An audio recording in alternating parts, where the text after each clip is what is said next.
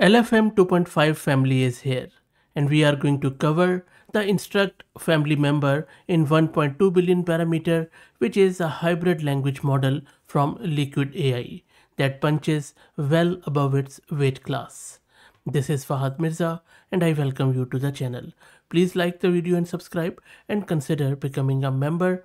You can see that we have been covering these Liquid AI models for quite a long time from day one. Everyone knows about it except Liquid AI. Maybe someday they will notice. Please follow me on X too if you're looking for AI updates without any hype. So what exactly is this model? With just 1.2 billion parameters, this model is designed specifically for edge deployment, meaning it can run on laptops, phones and other devices without needing cloud infra. The architecture is unusual. Instead of being purely transformer based, it uses a hybrid approach with 10 double gated LIV convolution blocks handling the lower layers. I will talk more around its architecture, but let's first get the installation underway. I'm going to use this Ubuntu system. Though I have one GPU card, but you can just simply run it on CPU. It's a very lightweight model. I'm using this NVIDIA RTX 6000 with 48 GB of VRAM. If you're looking to rent a GPU or CPU or VM on very affordable price, you can find the link to Massed Compute in video's description with a discount coupon code of 50% for range of GPUs. Let me install all the prerequisites. While it installs the prerequisites, let's talk more around what this model is and its architecture.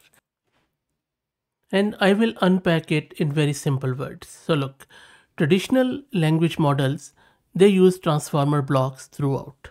Each layer does expensive attention calculation where every token looks at every other token, which is slow and memory hungry.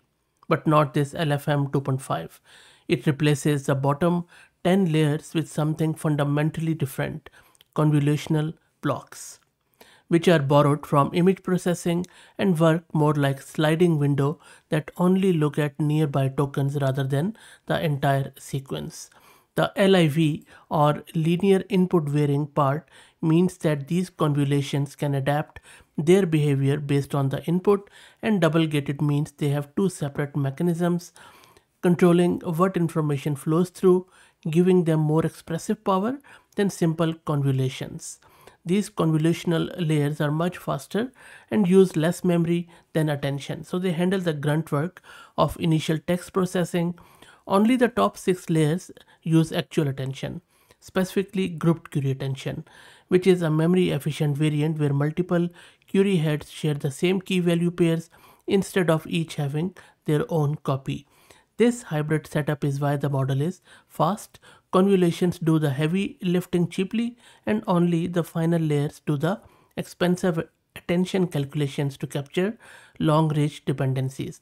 It's essentially a two-tier system where the bottom is optimized for speed and the top is optimized for understanding context. There are a lot of other good things which they have posted in their model card and blog post, and I will drop the link in video's description. Let's check out what is happening. Okay, so everything is good. Now let's download the model and let's check out how exactly it performs. For the code, I'm just going to use the transformers library. You can use VLLM, and there are a few other options you can use. And first I'm downloading the model, then I am asking it how many letter F are there in the word strawberry. Then we are encoding it with the tokenizer. Model is generating the output. We are decoding it and printing it back.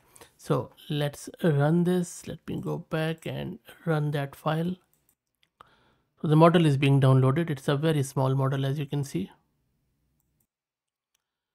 And there you go. The model has come back with the response and it says there are 2 letter F's in the word strawberry. How accurate. So first test is fail. And this is a code which I have used. Maybe I'll just now ask it about the quintessential R letter. And there are 3 R's here. Let's run it as is. I'm just going to show you as it comes out of the box. It is going to load the model and then we will check out. So there are 3 letter R's here, which is correct. Maybe that was hard coded. I'm just joking. I don't know, but I think that F1 it missed. Maybe we will check with the Z. I really want the model to give me the right answer here. Okay, let's do this. Let's wait for it. I'm not editing it, so sorry if it is taking a bit of a time. I want to show it to you raw. There you go. This time model works. Okay, let's try out more prompts. So I will test the language a bit more. So in the next one, I'm asking it write 10 sentences ending with the word happy.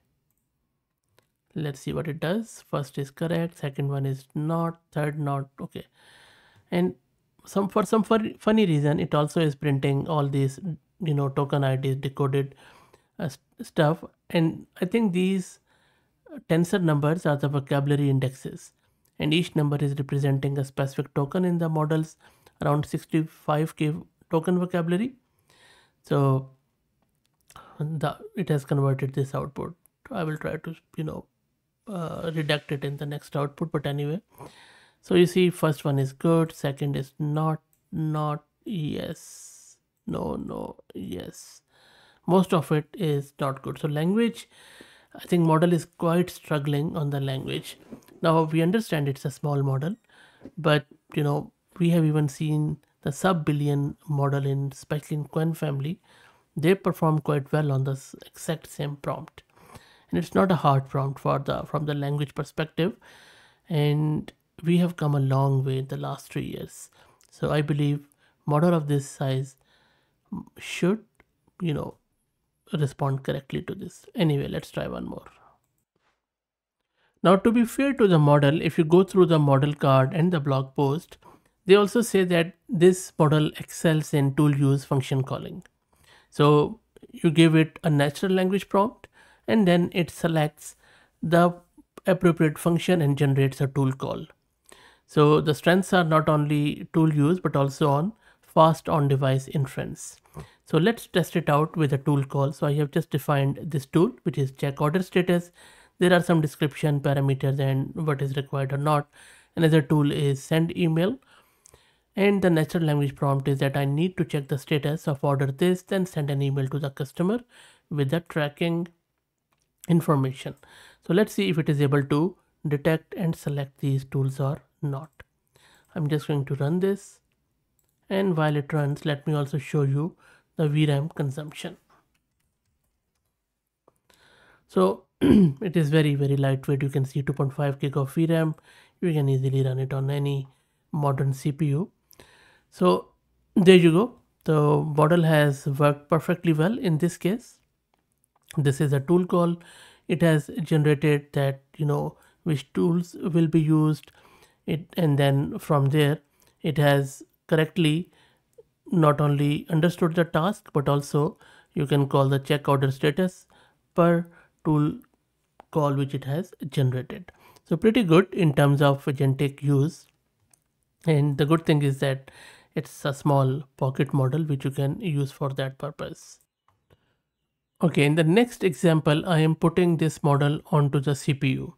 Also, I am giving it a bit harder complex multi-step agentic task that requires understanding a customer complaint with multiple entities like name, dates, amounts. Then it should determine the correct sequence of 4 different tool calls like search, calculate, notify, and update to resolve the issue, and then extract and pass the right parameters to each function. And I will also try to see how many tokens per second it does on the CPU. So let me run this. I already have saved it. Let's check it out. So you see it is running on CPU. It is a bit slow. But it is doing something. Not really, it's not that, yeah, not bad at all. So you can easily run it on your CPU. If I quickly check my VRAM consumption, there shouldn't be anything there. You see, GPU is vacant. Okay, so let's wait, and then we will review the answer. And there you go. The model has correctly parsed the complex request and generated a valid tool call with proper parameters, as you can see. And then it has outlined a logical 4-step plan to resolve the dispute. So instruction following is very good. Agentic reasoning is very impressive. And the CPU inference is slightly on the lower side for my liking, because I have a very good CPU. I will shortly show you. 4.05 token is quite slow, but maybe I would need to use the GGF. But anyway, let me quickly show you my CPU. Let me paste the command here. I'm just going to paste it here. So this is my CPU. You can see it's a very beefy CPU, Intel one.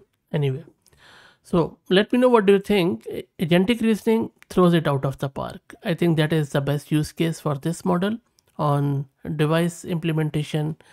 Please like the video and subscribe, and consider becoming a member, because members are the stars of the channel. They keep the lights on. Please also follow me on X if you're looking for AI updates without any hype. Thank you for all the support.